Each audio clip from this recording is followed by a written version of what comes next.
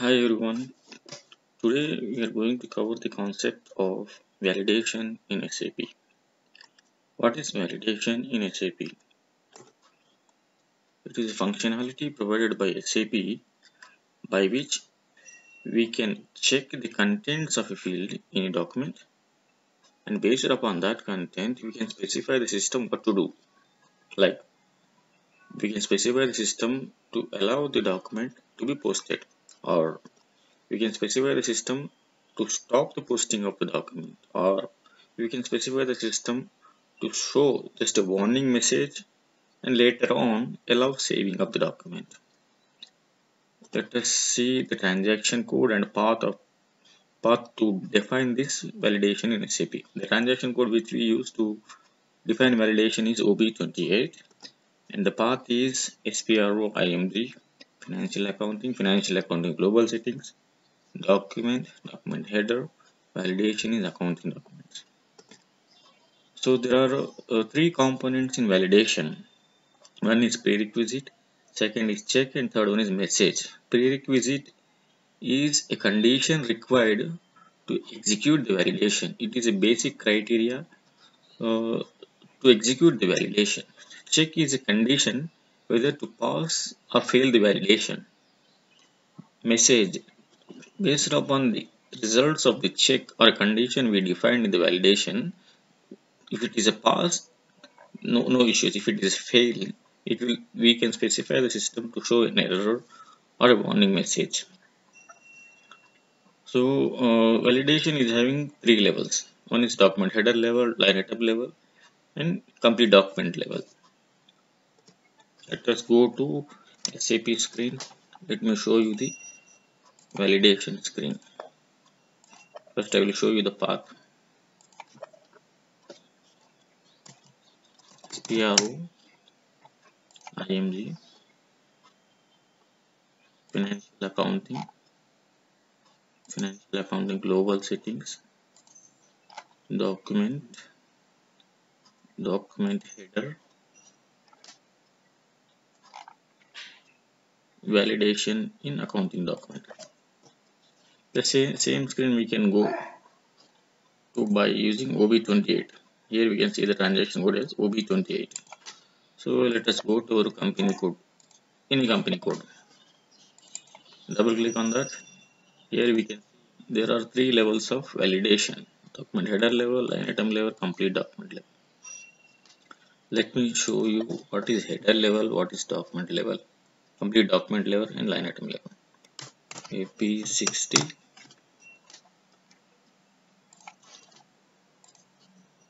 So this part of the document we call it as header level, like vendor number, posting date, amount, company code.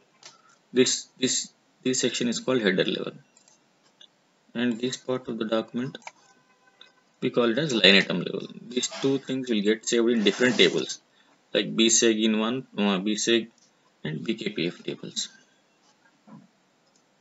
Okay, let's go back to the validation screen. What is that? No.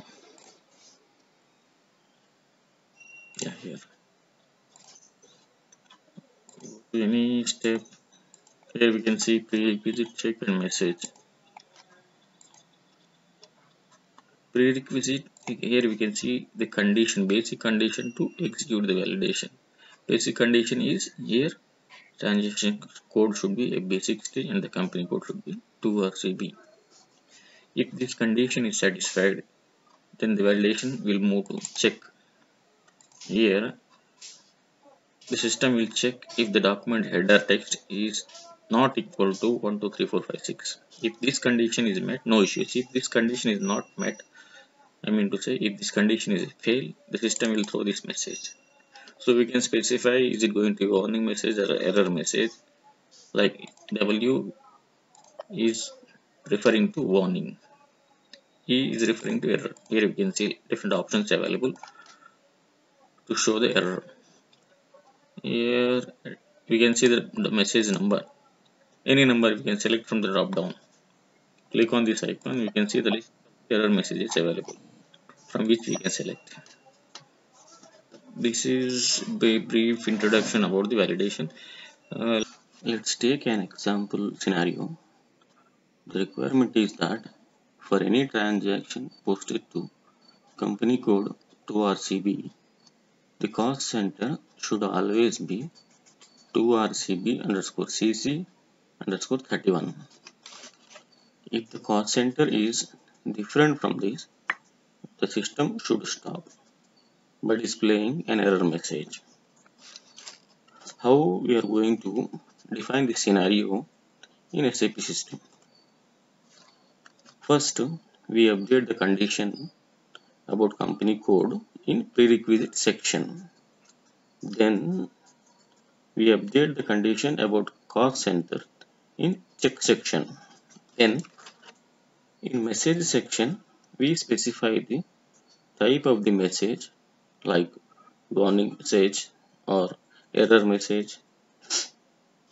Also in this message section, we can specify the text of the message by inserting the message number. Let's go to our SAP system. Go to transaction code OB28. Click on new entries. Your company code. Call point 2.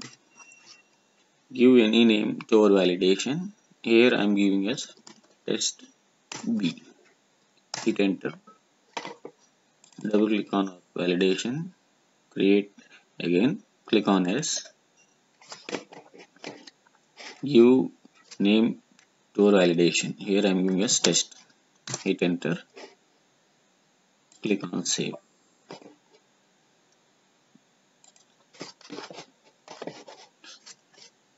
Select our validation and click on create step. Give name to our step. Here I am giving as test. Click on save. Then double click on prerequisite. Double click on structure BKBF. Click on find. Enter BUKRS, which is nothing but company code. Double click on it. Click on equal to. Click on constant. Give our company code. So we have defined our prerequisite as a company code should be 2RCB. Double click on check. Double click on structure BSEG. Click on find. Give KOSTL, which is nothing but cost center. Double click on cost center. Click on equal to. Click on constant. Give our cost center. Double click on message. Select message type as E, referring to error. Select message number as here we are selecting as cost center entered is incorrect, which is nothing but 42. Hit on enter. Click on save. Go back to OB28 main screen. Click on save. Here we need to activate our validation. Select from the drop down as activate and click on save.